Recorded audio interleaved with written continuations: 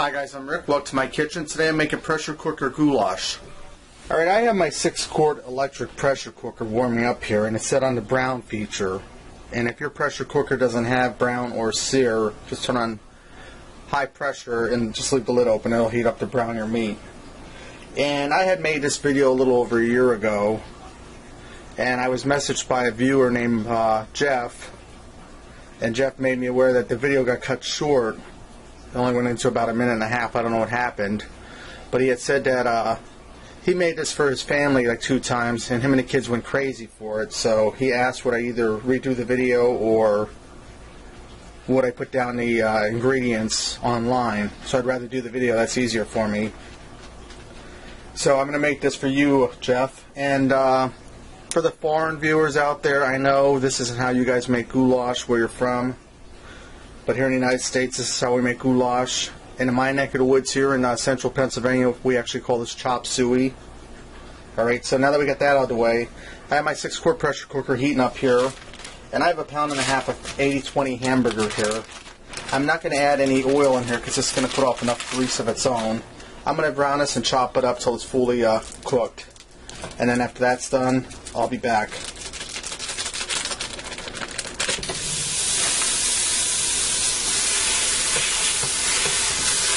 Alright, now that my burger is halfway fried here, I'm using dehydrated minced onions today. If you have fresh, you would add them in now too. You would add in a medium onion diced fine.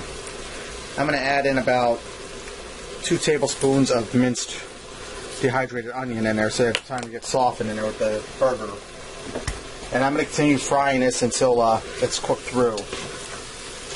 Alright, now that my burger is brown, and I didn't drain off the grease because there really isn't that much in there, I'm going to add in 2 28-ounce cans of crushed tomatoes. And Jeff, this is a little different than the last time I made it. This is even quicker and simpler, and it will still taste as delicious as the other way. Alright. I'm going to get both cans of those down in there.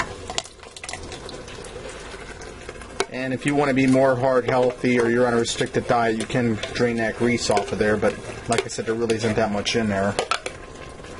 Okay, let me stir that around. Now, I'm putting in 2 8-ounce cans of tomato sauce, or you can put in 1 15-ounce can of tomato sauce. So all my store carried was the little ones. And I still have this on the brown feature because I don't want it to cool down. I want my sauce to warm up some so I can season it. And let me find my full line in here. Okay, I got a ways to go till this gets full. You want to watch that when you're using a pressure cooker, not to overfill it, because here's my full line right here. So we have a good like 3 inches to go. So we'll have enough room. Alright, I'm going to start seasoning this. I'm going to start out with some salt. And I'm going to taste this as I go. And guys, don't mind me double dipping.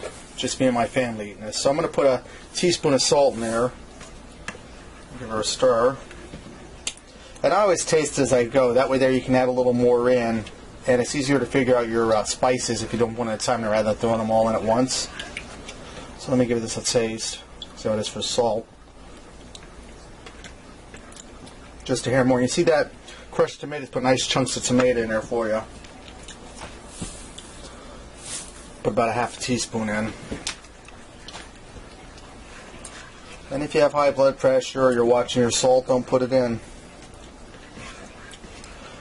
You could also do this with like 2 jars of ragu sauce if you don't want to make homemade sauce, and that'd be even quicker, but I like to taste the homemade and it's not that hard to make. Okay, that's good on salt. I'm going to put sugar in. I'm going to try about a teaspoon of sugar. That's about a teaspoon and a half, but that's fine. And we're going to stir and taste.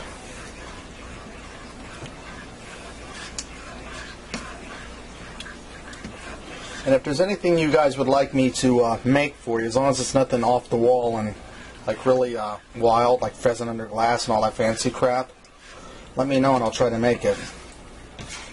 But my specialty is comfort food, down-home cooking. That's what I like the best. Okay, I'm going to put a little more salt in there. And those onions I put in, it's good on onion. Sorry, I'm putting a little more sugar and not more salt. More sugar. Brain's trying to do 2 things at once and it ain't working out so well. Alright, give this a taste.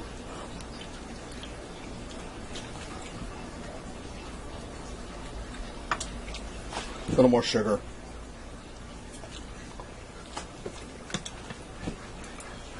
And you want to add in gradual, that way there. You can always add more, but if you get too much in, well, then you're kind of in a jam.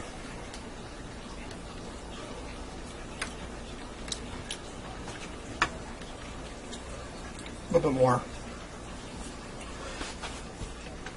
So now we're at about 2 teaspoons of sugar. Get a drink of iced tea there. Right, let me give this a taste. Okay, that's tasting good on sugar. I'm going to put a little bit of celery seed in here. You can also use fresh celery. You would fry that in there with your onions. And that's about half a teaspoon worth. And that should do, because celery seed is pretty potent. It goes a long way.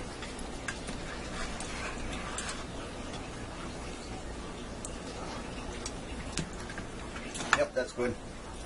I'm going to put some oregano in here, about a teaspoon. And they say to grind your spices between your fingers to wake them up, so we'll see how awake that gets. Alright.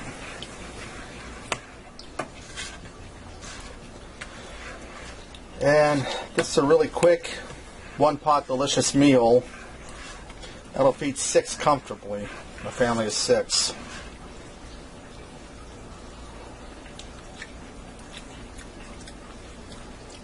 Just a hair more oregano, about a half a teaspoon. And I'm not going to taste that because I know that's going to be alright. I have some Italian seasoning. Put about a teaspoon of that in.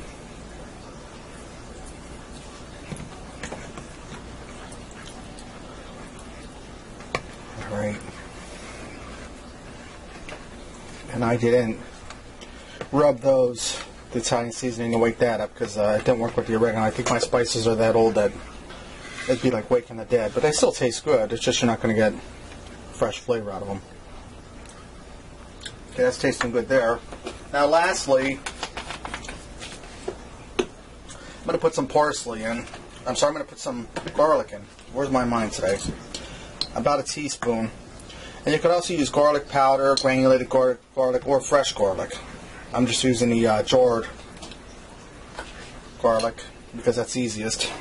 I'll get the garlic off my spoon so when I taste it. It's easiest for me today. Okay, that's tasting good. Alright. Now those crushed tomato cans, a 28 ounce, I'm going to get one of them full of water.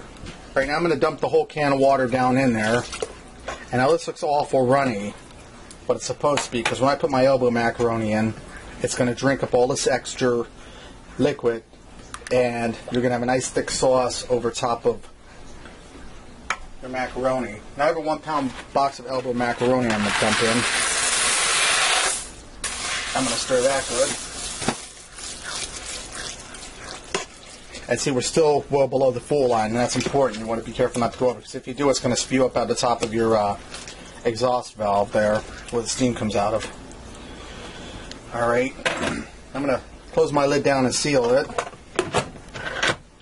Close my vent to airtight. Alright, now I'm going to set this on high pressure and give it 12 minutes on high pressure. Press start. Now this will come up to pressure and it'll start counting down, and I'm going to let it sit and let it release naturally, because while it's cooking I'm going to do my dishes and the other things I need to do around the house. Then when the pressure releases, I'll be back. Alright, my pressure cooker goulash is done. You can see it drank up all that extra liquid. And if you don't have a pressure cooker, you can make the sauce in a pot like I showed you, and just boil your pasta in a separate pot, drain it and add it in. Follow the directions on your pasta box. So let's go ahead and fix the plate and see what we got. Alright, I'm going to finish this off by topping it with some Parmesan cheese. Alright, there you have it. Pressure cooker goulash. Give this a try. I think you'll like it. And until next time, I'll see ya.